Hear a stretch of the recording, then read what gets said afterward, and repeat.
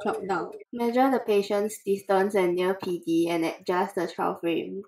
Conduct unaided distant vision, occlude left eye first and record the VA for the right eye, then repeat with the other eye. After unaided VA, the patient's VA is 690. The estimated emmetropia is about negative 3 ds. After adding negative 3 ds, the patient could only read 660. Continue adding sphere lenses until the best VA is obtained.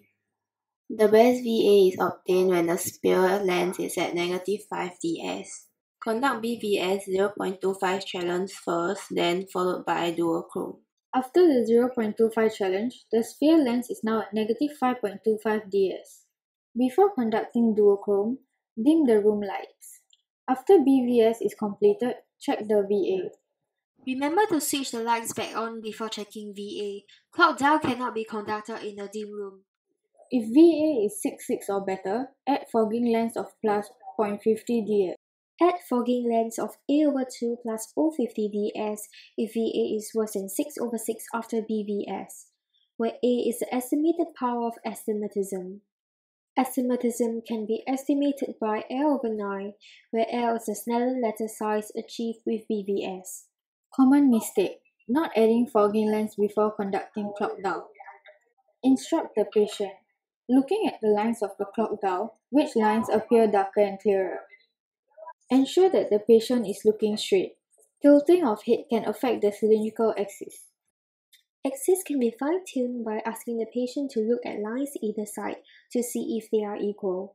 If the patient says lines 5 and 11, pick the smaller value and multiply by 30 degrees to get the cylindrical axis. Add minus 0.25 sil at the axis. Add cylinder lenses until all the lines appear to be equally dark and clear. Common mistake: stacking of cylinder lenses. Instead, remove the cylinder lenses and combine them into one.